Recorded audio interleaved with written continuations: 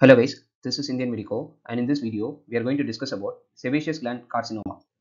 Sebaceous gland carcinoma is a malignant dead tumor that arises from Meibomian glands or occasionally glands of Zeiss.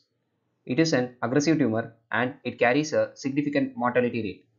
It is commoner in upper lid as you can see in this picture, and it may also develop in caruncle.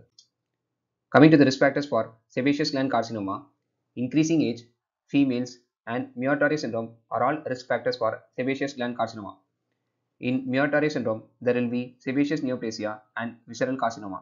This picture shows a case of Myotory syndrome. Coming to the clinical features of sebaceous gland carcinoma, there are two types of sebaceous gland carcinoma.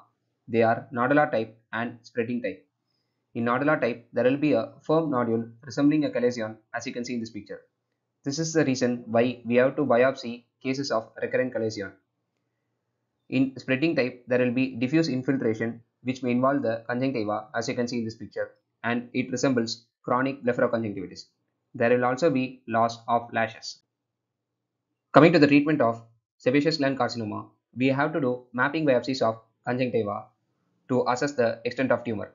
This is because of the risk of pegytoid spread. We have to do full thickness lid biopsy to confirm the diagnosis.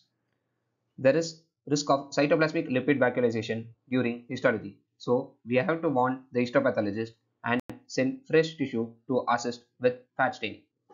Wide local excision with lid reconstruction is the treatment of choice. However, it is difficult due to pegytoid and multicentric spread. We have to do regional lymph node clearance and excentration depending on the tumor extent. If you have any suggestions, please let me know in the comment section. For more such videos, please check out my playlists. Thank you.